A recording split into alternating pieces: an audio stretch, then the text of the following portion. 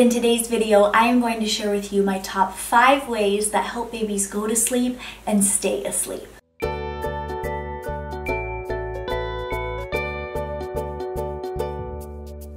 Hi everyone, welcome back to my channel for another video. Today is the follow-up video to last week's baby's nighttime routine video that I did, and I got a lot of questions in the comments of that video, and then I also asked for some questions on my Instagram, and I have a lot of DMs from you guys. I just wanted to get a really good idea of what it was that you guys need advice on when it comes to babies and sleep time.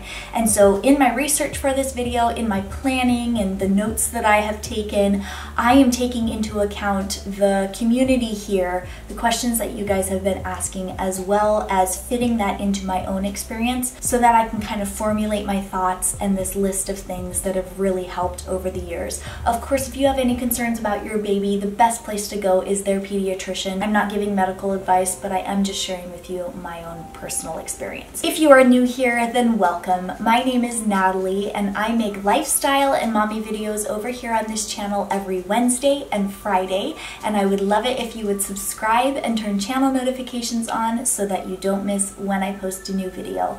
And if throughout this video you find yourself nodding or learning something new, or you enjoy what I have to say, then I would love it if you would give this video a thumbs up. It helps my channel out so much, and I do very much appreciate it. So my number one tip for you guys, the thing that has helped the most in my experience, is to have a consistent daily routine.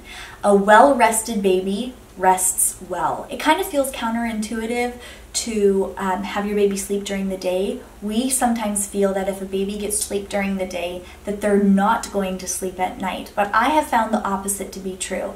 I have found that when a baby gets consistent rest throughout the day, when they are taken out of a stimulating circumstance and given time in the quiet, in the dark, to fall asleep and give their body a rest, that when it comes to nighttime, they are well practiced at falling asleep and staying asleep, and they are not so overstimulated that they are fussy when it's time for them to go down at night. And don't let anyone tell you, I have seen this comment before in other moms' YouTube videos and in mom forums and comments on Facebook, that somehow getting your life into a routine and helping your kids and your babies learn how to fall asleep, and that sleep is a regular thing in your life, that somehow that concept is selfish. I have one thing to say to that. Bullcrap. When your children are well rested, you have the opportunity to get more rest. And when mom is well rested, we all know that the household is much better. When I've gotten enough sleep at night because my baby is well rested and then she is able to sleep longer through the night, I wake up refreshed, happy, and our household as a result is at peace. My next tip is something that I learned from the book called Baby Wise. Now, this book is outdated in a lot of its concepts. There are things in the Baby Wise book that pediatricians now, many years later, have realized isn't necessarily the best.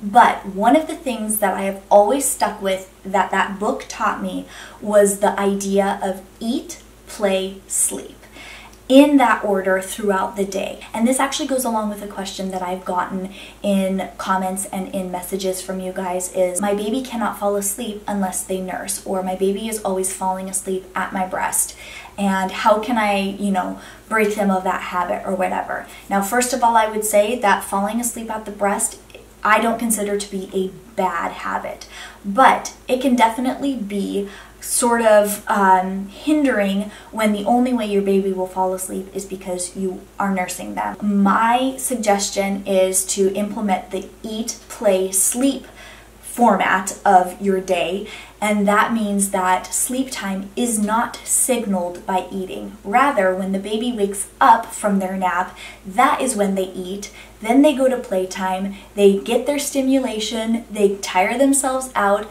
and then they are laid down to bed. The only time I don't do this is right before bedtime at night.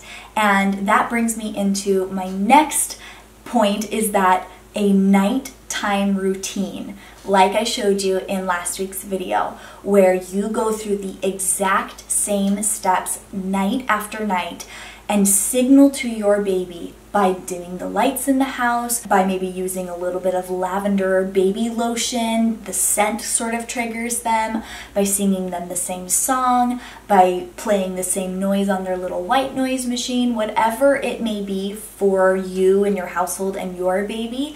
Stick with it and give it a good couple of weeks of really structuring that time right before bedtime that will signal to them it's time to sleep. Another reason that naps are so important is that it actually gives baby a practice run throughout the day, a couple times a day, depending on the age of the baby, obviously. For a little baby, it's more times a day. For an older baby or a kid like my boy's age, it's only once per day now. But having the same sort of routine during nap time as bedtime gets them into the habit of knowing when mom starts to turn off the lights or when we smell our special little lavender lotion. We obviously know that we are headed toward bedtime, and this is a time when we quiet down and we bring peace into the house and we start to settle in. That really gets them into the frame of mind that it is time to fall asleep. Which brings me to my fourth point, which is the topic of self-soothing. I think self-soothing, that term has become a four-letter word along with sleep training. Those terms have become four-letter words here in social media, on mom forums, people talking back and forth, and that's where I would caution you to hear me out. So I don't think self-soothing and the cry it out method are synonymous. There's a huge difference between crying yourself to sleep and self-soothing yourself to sleep. I think sometimes self-soothing for some babies involves a little bit of crying, but it's certainly, for me, not the full-on cry it out method. And that's another question that I saw a lot in my messages and in the comments was, do you use the cry it out method? And I can definitely say that we do not use the cry it out method.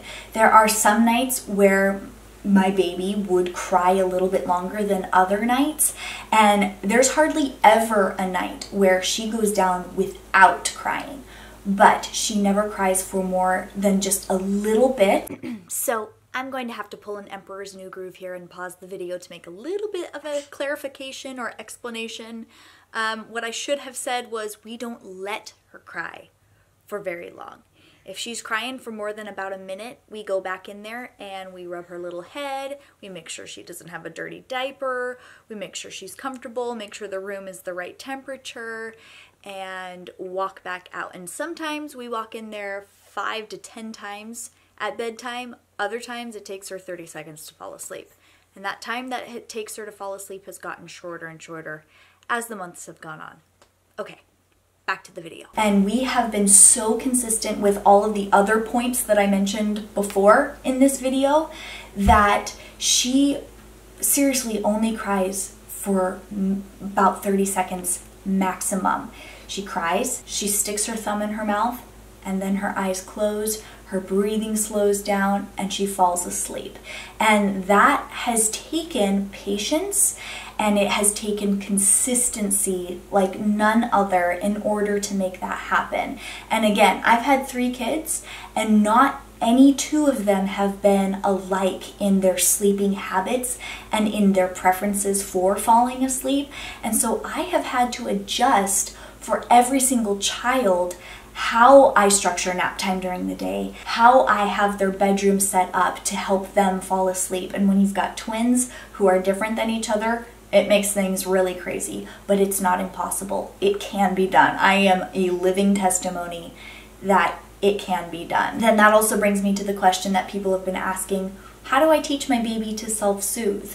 I honestly don't think it's something that we can actually teach our children. I think the instinct to suck their thumb or us offering them a pacifier, if your kids don't like to suck, and if that's not their thing, but they would rather rub their ear or, you know, feel their jammies against their face or whatever it is, that's actually something that they need to navigate themselves. And there may be several nights that are difficult, but after a while, they will find out what it is that helps them fall asleep. I have one kid who hums himself to sleep. He'll like to do this little droning thing, and it soothes himself to sleep, and he's not unhappy while he's doing it. He might not be happy about the fact that he has to go to sleep, but he knows that it's something that comes around every night. It's not something that he's going to get out of, and he ultimately knows that it's something that's good for him. And so he does whatever it is that he needs to do in order to self-soothe and help himself fall asleep. And some days are more difficult than others, but as a general rule, our kids sleep really great, and they go to sleep and they stay asleep. And my last tip to you is to not stress. That is way easier said than done. But I have found that my kids can sense when I am stressed at bedtime, and it's usually when I have something that I have to get done, like film a video, work on a project, make a phone call, you name it. When there's something that needs to be done and my kids are having a more difficult time going down for their nap or going down for bedtime, and I let that frustration show, and I get snappy with them, or I show them that I am really stressed at bedtime, then they're going to absorb that stress, they're going to feel it themselves, and they will definitely have a harder time falling asleep. This principle is definitely something that I implement in other areas of my life as well. At the dinner table when I've got a picky kid, showing that I'm stressed about that situation only makes matters worse. Or when I am trying to teach my newborn how to breastfeed, and I am in a difficult situation because there's latch issues, there's milk supply issues, you name it. If I show that I'm stressed, it only makes matters worse. And so I have found the whole don't stress, hang loose, sort of, I know it sounds so hippie, but talking yourself through it in your brain, telling yourself it's okay, don't stress, just breathe. Tomorrow might be better, next time might be better. We're all in this together sort of mantra going on definitely helps bring peace to the situation, and it helps your kids feel secure and at peace. When mom's stressed, when mom's tired, when dad's stressed, when dad's tired, everyone feels it. And eliminating stress in your life ultimately leads to better sleep and longer sleep and happier, healthier kids and a happier and healthier family as a result. Of course, there is so much more on this subject, so many facets of kids and sleep and babies and sleep that we could talk about, and I would like to make more specific videos in the future. But I thought that this was a good jumping off point just because of all of those questions that I got from you guys based on last week's video. And then next week I'm also, I guess this is like a little 3-week series with last week's baby's nighttime routine, this week's tips for baby sleep, and then next week's my kiddos, my 3-year-old twins, nighttime routine. If you are curious to see that, then make sure that you are subscribed and you have your channel notifications turned on so that you don't miss when I post that video. If you guys thought this video was helpful or insightful, I would love it if you would give it a thumbs up and comment below your tip, your #1 go-to tip when it comes to helping your kids sleep at night. And if you are one of those parents who don't got no tips right now because you are just making it by the skin of your teeth, then I would love it if you would comment any of the questions that you may have. We as a community may be able to help you and respond to those comments. Thank you so much for watching today's video, and I'll catch you later.